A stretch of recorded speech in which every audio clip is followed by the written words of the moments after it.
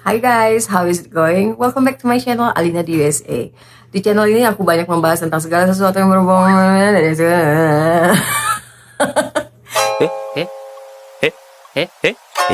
jika hal-hal yang menaik pop culture bener, mulut yang salah anjing. Gue selebgram siapa? segala sesuatu yang kalian minati, maka channel ini cocok untuk kalian. Thanks for stopping by, subscribe and like are highly appreciated. Thank you guys and enjoy the video.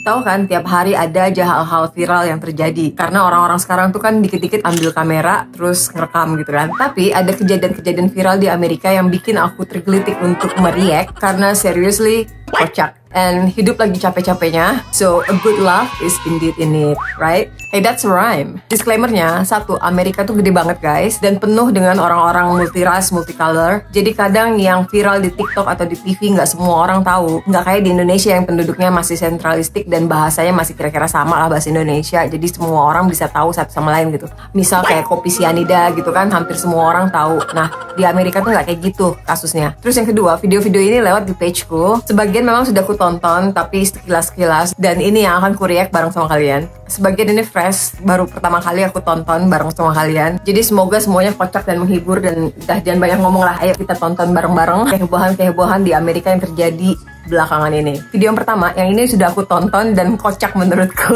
Karena kalian tahu kan, Taylor Swift sudah nemu pacar baru, seorang atlet football Amerika. Dan Amerika saat ini lagi terbelah dua antara Taylor Swift sama Travis Kelce. Karena umumnya cewek emang nggak tahu siapa Travis Kelce ya. Dan kebalikannya, cowok Amerika nggak terlalu ngeh karirnya si Taylor Swift. So this conversation alone become very funny. So let's see what they got.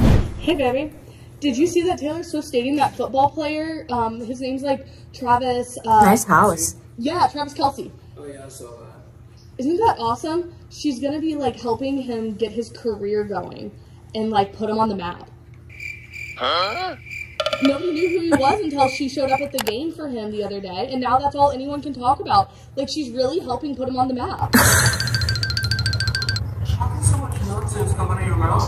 What are you talking about? I think it's awesome that she's helping him so much. Oh my, no. Kelly, stop. Stop. What? His career's about to like explode now too, because he's about to get so much publicity too. Because his career didn't explode when he was winning Super Bowls before? Did he win Super Bowls? Oh, Kelly. Stop. Oh, Kelly. Stop. What? I didn't know his name until Taylor Swift was with him, so he's gonna have like a really good fan base now. Oh, Kelly. Stop. Oh, Kelly. Don't say that. Say what? All of that. From the moment I walked in here until now. Don't ever repeat that again. Well, gue pikir semua tentara Amerika itu tipe-tipe kayak gitu ya. Jadi very opinionated, terus apa ya, berapi-api gitu. Nonton ini kayak ngelihat, well, my husband do that. Bahkan percaya istrinya sebego itu. Cuma memang aku sendiri waktu denger si Taylor Swift sekarang dating si Travis Kelce, aku bingung, who the f is this guy? Gak ngerti siapa-siapa. But wajar karena aku memang orang Indonesia ya, nggak tahu pemain football yang mana gitu kan. Cuma ternyata I'm not the only one. So ya. Dan menurutku yang paling lucu adalah suaminya itu baru pulang kerja dan saking upsetnya dari pengen buka sepatu jadi mau berangkat kerja lagi.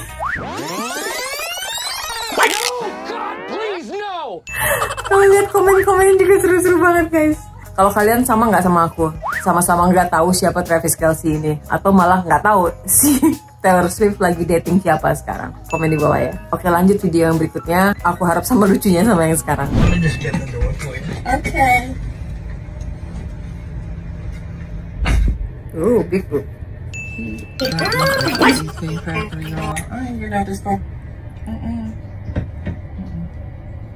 Oh, dia nggak mau buka pintunya.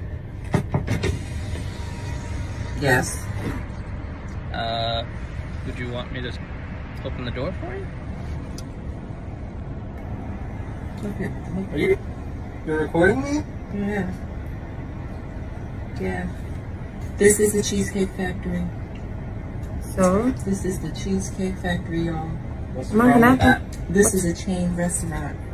Oke, jadi ini tentang cewek yang lagi kencan pertama kalinya. Terus habis itu diajak makan ya sama cowok. Dan ternyata cowoknya ngajakin makan ke Cheesecake Factory. Itu sebuah restoran di sini yang ya bisa dibilang kayak Pizza Hut gitu kalau di Indonesia gitu. Dan dia kayaknya nggak mau keluar. Bentar. Let me check again. Who takes someone that looks like this to a chain restaurant? Who takes someone that looks like this to a chain restaurant? Jadi dia naik mobilnya si cowok ini, terus cowoknya dengan sangat gentleman mau bukain pintunya, tapi dia malah ngunci dan nge-record si cowok ini. Want to talk about it? Ngomong banget. I'm talking about it even in front of them. Oh yeah, I want to talk about it. Yeah. Come on, get up on in. Viral. I mean, I you literally don't just said- understand. Look at me. I cannot go in the Cheesecake Factory. There's nothing. I will die. That's embarrassing. Wow. Like I said, there's certain expectations. Kalian kalau diajak kencan pertama, diajakin makan ke Pizza Hut, akan bertingkah kayak gini nggak? Oh my god. Dia bilang sangat memalukan. Sangat memalukan. Darawat anjing, dawat. My expectations for that. I can tell it's not gonna be there. And maybe we're not right for each other. Oh. So respectfully, I'm gonna just drop you off at home. Oh no, he didn't. Yeah, I'm up. So you just want to call it a night? I mean, is Yeah. there some kind of compromise or something? Ladies, can you believe this? Of course, karena lu sombong banget. I don't feel respected. I am not gonna go through with the rest of the day. Yeah, good for you. Good for you, boy. I mean, you are serious. You really leaving? I mean, you didn't want this place anyway, right? I mean, I understand that I was late. I understand that. I understand Nyesel dia kayaknya, nyesel. that I could have been a bit more cooperative. You made some good points. That's why I'm willing to compromise. Are you sure you want to go home? I don't have a lot of rules. I don't have a lot of expectations for a first date, but I've already set them, and you've broken every one. Oh So my god. She thinks I'm sorry. she's the main character.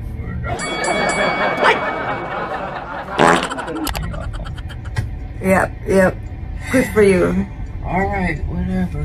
Well, I mean, I guess I understand. You gotta do what you gotta do. That was legitness. Yeah. What? I know, you're pretty. Ya, dia pretty. Emang cantik. Anak saya mah benar-benar cantik, badan juga bagus.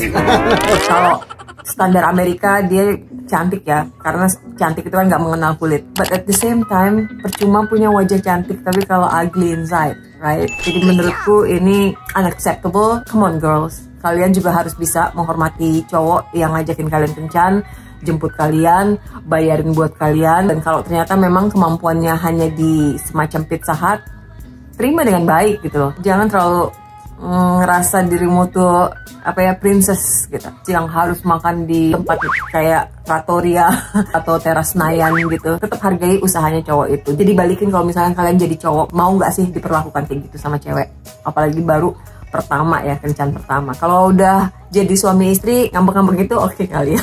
Menurut kalian gimana? Komen di bawah. Oh, masih ada lanjutannya. Bentar.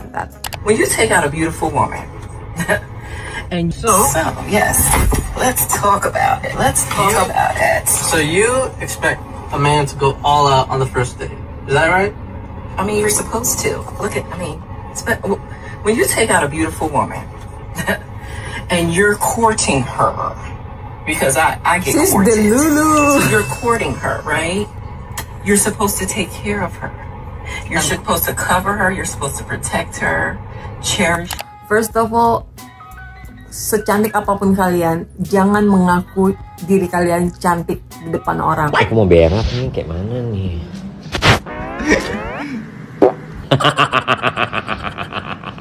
Treat her well, right? Yeah. That's what you're supposed to do. I agree. I went into this date as I expect, with the expectations for myself, to keep you safe, you know, to respect you, to pay for your food, of course, pick you up, of course, and just treat you like a gentleman, which I believe I have done. I mean, you've been pretty nice, but I mean, and then I, on the other hand, have certain expectations for a girl I go out with on the first date. I expect her to be respectful too. That's right. I expect her to be cooperative. When I got to your apartment to pick you up, you didn't want to invite me in. I can respect that too. Because we're not I don't know there yet. Okay.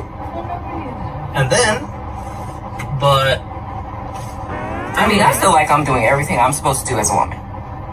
But I got myself all made up. Nothing wrong with the Cheesecake Factory, right?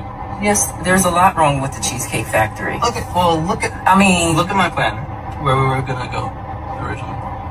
See, now that's where we should have went already. Right? Okay. Dia mau ke restoran yang mahal, guys. No. What do you mean now? See, I specifically told you both yesterday and this morning that I'd come to pick you up at 4 p.m. Right? And I got to your place at 4 p.m. You didn't even come downstairs for another hour. Oh my so I was waiting God. downstairs. That's rude. For an hour. Right? But I wasn't expecting for work to take me so long. I got home a little late.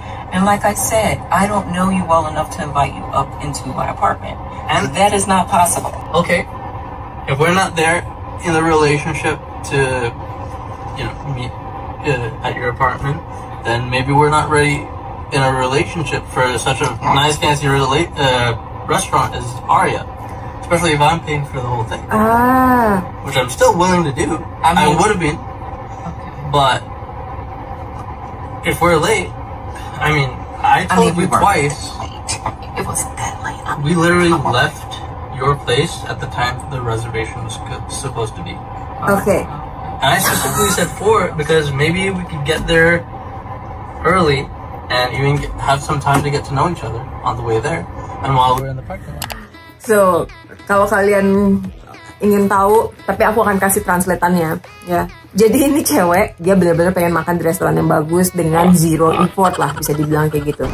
Well, come on girls, don't be so entitled. Jangan terlalu sombong, kalian akan terlihat seperti princess jika kalian bertindak seperti princess. Artinya, sopan sama orang, menghargai effortnya orang lain, berterima kasih ketika ditraktir, balikin duit orang ketika minjem.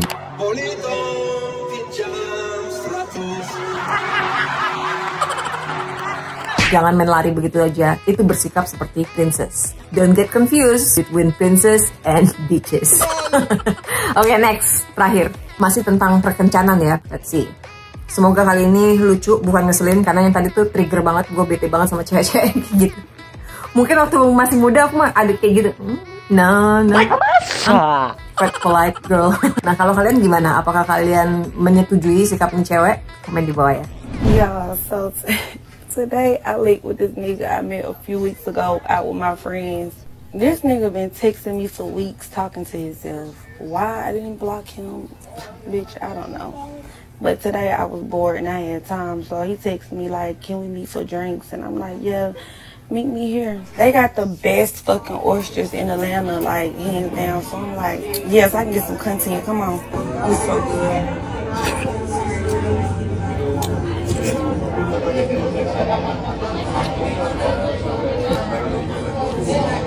Enak sih, emang enak sih.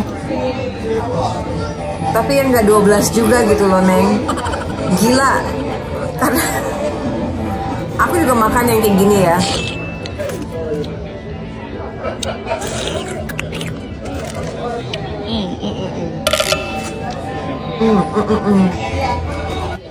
Yeah, when the fourth one came out, he was looking at me crazy. I didn't give a fuck.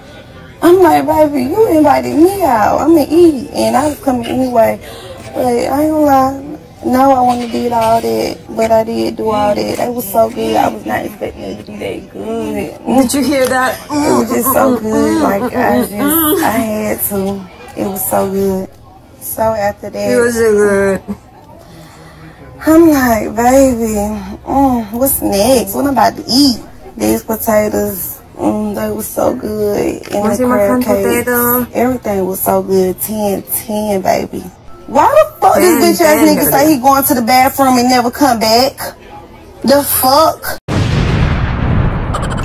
I'm like, hold the fuck on. It's been like 10, 20, 30 minutes, bitch. What the fuck this nigga at? Had to end up grabbing the tab, bitch. Nigga left me with his little one fucking drink. Yeah, bitch. I'm so glad bitch keep me some money, cause what? That was crazy to me. And I said, bitch, you run out on the tab. He talking about, I'm gonna offer you to drink. The fuck is you talking about, bitch? Oke. Kenapa ya cewek-cewek sekarang tuh ya? Nggak semuanya, banyak banget yang baik. Cuma maksudnya, well, girls, kalau kalian, oh my god, I'm speechless. Memang oyster itu enak, cuma there's so many things wrong with oyster kalau kalian kencan gitu ya. Pertama, itu mentah. Dan ya, I cannot imagine if you want to kiss someone